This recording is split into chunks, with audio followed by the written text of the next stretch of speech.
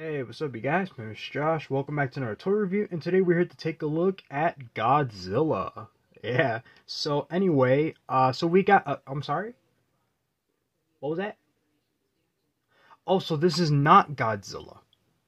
Well, what do you mean? Of course it is. Look at its face.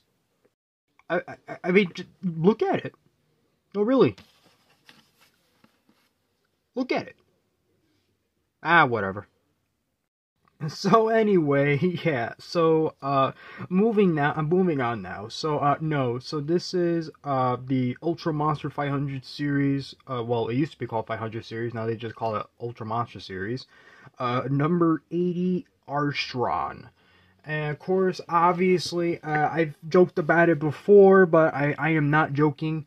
When I saw it, when I was watching Return of Ultraman for the first time, like, seriously, like, it looked like another, like, Godzilla knockoff for sure. I mean, to be honest, when you see how he is in the show, it's not hard to see that, but obviously, sorry about that. Obviously, yeah, I mean, it looks nothing like him, but the resemblance, though, is quite interesting. The only thing that kind of, obviously, the most interesting thing with his design is, of course, the horn, so just thought I'd do a little bit of a comparison. So, Arstron first appeared in the first episode of Return of Ultraman. And the name of the episode, just trying to remember in my head. Hold on, give me 1 second. Okay, All Monsters Attack. Yeah, that was the name of the episode. So basically, he also appeared in the same episode as Takong, but the only difference, obviously, was that Ultraman Jack wasn't able to fight Takong in this episode. It wasn't until the next one. So we literally had like 3 kaijus in one episode, so that was quite interesting. And basically, like I said, there isn't really much to discuss when it comes to this character. That's pretty much what he is. He's just a creature that just looks similar to Godzilla, but not exactly. But obviously, we know that this is not the first time that Tsuburaya would, like, reuse suits and all that. We all remember Gyras, or Gyres, however you say it, from Ultraman. And so, yeah. You never know, so I don't know. And of course, as we take a look at the profile pic right here, so of course this is an updated picture. This is when he came back in Ultraman Geed, or Ultraman Geed as some people call it. I think it was episode 5 if I remember correctly. That was when Ultraman Geed got the Acro Smasher ability. That's when he's all blue and stuff. Obviously, there's nothing in the back, just more Asian writing that I don't really know what it says, unfortunately. And then of course in the inside, as always, there's nothing inside. So as you can see from the picture right here, and, you know, it looks nice, kind of resembles him a little bit, you know. Nice little rubberiness to it with his suit. And of course, like I say, it's weird that how he kind of looks like Godzilla, but not exactly, you know. So without a doubt, I think you guys already know how I feel about the design aesthetic of how he looks, you know, particularly with, like, his design. Not the figure in question, obviously. You know that these action figures are pretty good. I mean, these are Sofubi, you know, like, vinyl dolls, as some people kind of call it in Japan. Basically, they're like these sort of softer materials with the plastic. This one's somewhere in between. It's a little soft, but it is pretty hard, to say the least. You know, and then obviously, as you can also see, unfortunately, with like the weird waist part, well, I shouldn't really say unfortunately, at least you don't see it too much. It tricks you into thinking that he might have some waist articulation, but he really doesn't. So he only has 2 points, just his 2 tiny little arms. I mean, that's about it. I mean, look at that. It's adorable. Look at this little bastard. Look at that. But the painting looks great, of course. You know, I gotta give a compliment for that. He looks really, really nice. And then, of course, the nice bumpy textures, which, I'm sorry. I'm gonna say it. It reminds me of Godzilla. But obviously, he has, like, a very, very more reptilian type sort of, you know, skin type, to say the least. He's all kind of, like, dry and stuff like that, which is, I guess, an interesting choice, you know. And then, of course, you got this... I don't know what this is. I can't really say if it's like a weird sort of violet purple or if it's like some kind of brown. It's one of those weird colors where it kind of tricks your mind a little bit, and I swear it's not because of what happened to me yesterday, because I was supposed to do this video yesterday, but you know, I mean, the only reason why I'm laughing about it, because the good thing is I'm fine. I'm healthy. You know, there's nothing really wrong with me besides the whole breathing issue thing that I did mention in my community tab. So it's just thought I kind of point that out, because I said that I was going to be doing videos every Wednesday, and I would eventually change it, but obviously, you know, things happen, so I do apologize for the delay. But of course, you know, sculpting and painting, I never really seem to have an issue with them. He looks great. You know, and definitely, you know, with the dorsal fins, I don't even know what this is supposed to be, some weird rubbery stuff, you know. Like, I'm 100% sure that when they were making these suits back then, depending on how much materials they have for it when they were making these, who knows? Maybe they wanted to make something cool, but then they really couldn't. We all know that this is when the suit actor goes into the suit, so you got that weird kind of ugly line thing going on, but it's not too bad, you know. I see what they were doing, you know. It's like these figures try not to break the immersion, but at the same time, we all have to remember that these are guys in suits after all, you know, so you got that. And of course, we got the horn. If I'm gonna try and zoom it in a little bit, because I would like to talk a little bit more about his face. Obviously, he got that nice little snarl type thing going on. He looks really angry. Come on, he looks like Godzilla. He kind of does, you know. I mean, he specifically looks a little bit like the 1984 Godzilla, which is ironic because Return of Ultraman premiered in 1971. So, okay, you know, that's interesting. The weird connections, you know. I mean, we all know that EJ Tsuburaya, we know that he had like a bunch of connections with Godzilla. Even though for the most part he wasn't like always credited from what I've seen with the research and all that. And of course, like I did explain during my Ultraman Jack review, Tsuburaya ended up unfortunately passing away with his son taking over, if I remember correctly. And, you know, so of course that's kind of sad, honestly, you know.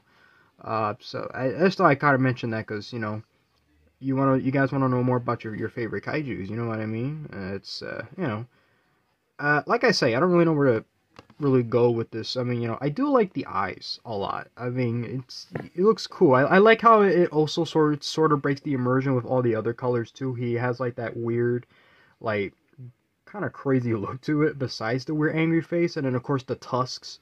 Although I can't really tell. I think they're going down, the tusks. You know, just trying to kind of look at it. And then you got the nose. You know. Looks pretty cool. And of course we got the under the feet, you know, it says 2017 on it because that was of course the year that Ultraman G appeared. So it makes sense that obviously the way that Bandai makes their figures is that if there's a classic kaiju returning and it hasn't got a figure yet, they're going to give it a figure. So I am very happy that he exists because I love growing my classic Ultraman collection. So that's fantastic. So of course, I already went over the articulation and oh, before I forget, the little white little toes right there, you know? For the most part, I don't think it's the same color as his teeth. Actually, you know what? No, I don't think so. I highly doubt it. I don't think they're painted the same, like, with his teeth. I don't think... No, okay.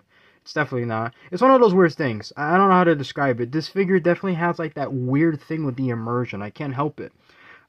So, everything I've said has been very positive. And I'm going to get to the negatives right now. And for one of them is the unfortunate thing with the tip of the horn. So you can't really tell because I got a crummy camera, you know, it's mostly my phone. Unfortunately, yeah, because I've dropped them a couple of times, the paint wears off on the tip of his horn on his head, so that's pretty unfortunate. Luckily, it's not noticeable, you know, and it's still like a nice silver despite some of the blues kind of seeping through, but you get the idea. It's pretty good for the most part.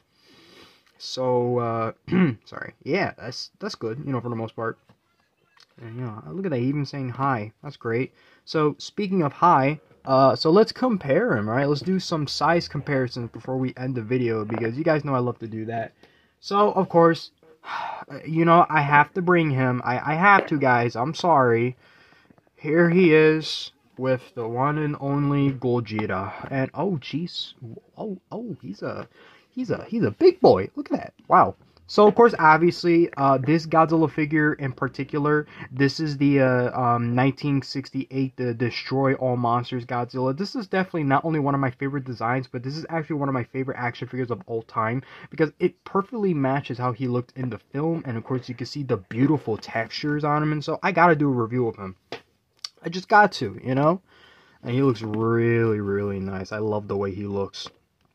I think you guys are starting to see a little bit of the comparison now, but not exactly. Look at that. He could be a little baby. Look at that. Hi. Okay. I'll stop being weird now. I'm sorry. I mean, I have to stay happy, you know, especially after what happened to me yesterday. I mean, oh boy. Yeah, for those of you who haven't been caught up, I ended up in the emergency room, but I'm doing perfectly fine. Trust me, I wouldn't be fine, you know, if I wasn't doing this video. If I wasn't fine, I wouldn't be doing this video, even though it is surprisingly short. So yeah, for the most part, yeah, I'm surprised this video hasn't even gone like 10 minutes yet. So here he is, of course, compared to the hero himself. And here he, no, no, no, oh, yeah, he's pretty tiny. I mean, he's not the worst, you know. There's definitely a lot, a lot more bad out there when it comes to the sizing. But like, yikes! I mean, it happens, you know.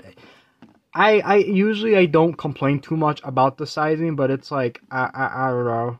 It is a little bit of a bothersome in this situation. It's really hard to like kind of justify it a little bit, you know. I don't know. I think the reason why it bothers me so much it's because of the horn, you know. It's like it doesn't really make up for it. I don't know. Usually I don't really care about the size, you know. That's not what bothers me, you know, honestly. It's like as long as he got good sculpt, that's fine, but it's like I think in this situation he's a little bit too tiny. Actually, he's not even facing the camera. Okay, there he goes. Yeah. So I mean, of course, you know, why not? Let's join, you know, his other pals, the Ultra Brothers. You know, we got Zulfi. No, not Ultraman Zulfi. They literally just called him Zulfi, literally. And I would get Ultraman G'd, but he's like really high up on my shelf, and I don't got the strength to really go through all my collections right now. So I hope you guys could kind of understand that a little bit, you know. I mean, my back's killing me for sure. I mean, here's 7, just to kind of give you guys good, a little bit of an idea with the sizing. Also, I already did review all these guys, so please take a look because I do have a whole playlist. And of course, I mean his, you know, Ultraman. You know, why not? You can't, you know. Unfortunately, yeah, especially with Ultraman G, it would have been nice if I would have gotten the Acro Smasher, but unfortunately, that's one of the many figures that did got kind of rare and a little hard to find. So I'm hoping that eventually Bandai would re-release them, and I think they will because they have done that a lot in the past. They've been doing that, well, not in the past, but like even recently too. They re-released some older figures. With the only difference is that they got updated tags. And of course, the tag that I showed you before, it's not updated. This is like the actual one that you would find for the most part. Although I would assume that it will be updated at some point because this figure did came out in 2017. So of course, let's compare him to Kong. To Kong. Yeah, whatever his name is. Yeah, the weird big oil monster, right? So, I mean, they look perfect together. They look pretty nice. Too bad they're kind of enemies, sort of. And I'll get to that in a bit, right? So he would, of course, also appear in Ultraman Taiga. But he didn't look like this. He actually looked like this. So, yeah. He got an upgrade in Ultraman Taiga. So just to kind of do a comparison, because I will review him, but it's going to be a long time till I get to that review, you know, for a consistency stake, obviously. So he looks very nice. I love the way he looks. That's really good for sure. I do like that a lot. So what I mean by that is that in Ultraman Taiga, basically, he was kind of fighting off, you know, with Takong. So oddly, Takong actually became the ally in this episode. They were actually like fighting each other, of course, and all that. But then eventually that would all change, and like Ultraman Z, where Takong is literally a bad guy again. I think it was an Ultraman Z. I hope I remember that correctly. So yeah, that's about it, honestly. Yeah, so that's kind of, we're gonna end the review there. So of course everything is fine, you know. The figure paint, it's good. I mean, eyes, honestly, everything. The horn, it's nice. Of course, it's just the size. Obviously, that's a little bit of the does kind of make this a little sour, but not as much. I'll still give him a good you know, a good review. Yeah, I give him like a good 9 out of 10. I think it fits it. It's one of those weird situations where it technically shouldn't be that low. So, okay, I'll give it some slack. I'll give it a 9.5. Okay, well, let's do it that way. Because, I mean, there really isn't anything wrong with the figure. Because, yes, I know I always got something positive to say. I understand. But trust me, we'll definitely get to those figures that definitely doesn't have much of the positive reception, if that makes sense. I don't know, it's hard to explain. You definitely get your fair share of figures that aren't painted properly, if that makes sense. So we'll definitely get to those. I mean, then again, I don't know why you would want something negative, but that's just me. And then, of course, before I end it, I just want to say it again. I do apologize for what happened to me yesterday. Basically, I ended up, like, in the emergency room. It's hard to kind of explain. Basically, what ended up happening was I'm completely fine. I'm healthy. They did my blood work, my x-rays. I'm perfectly good. So the issue that I have, it's kind of like a breathing problem, basically. It will go away on its own, though. It's nothing bad. It's more like how do I say it? Inflammation type thing. So I just got to take medicine just to kind of relax a little bit and chill out. So that's where I'm at health wise, but I should be okay. So I do want to thank everyone for at least commenting too, because that was pretty sweet. So yeah. Hopefully we'll go right back onto schedule with next Wednesday, even though today's Thursday, but the next toy review is going to be a Ninja Turtle, so it's going to be, of course, Superfly, the villain of TMNT Mutant Mayhem, and then, we'll definitely go on more from there, because I know a lot of you guys like these reviews and you want to see more, so I'm going to try and plan out, at least what I might do, but it's going to take some time, so until then, thank you guys for watching, and have a good one. Yeah, thank you. Peace.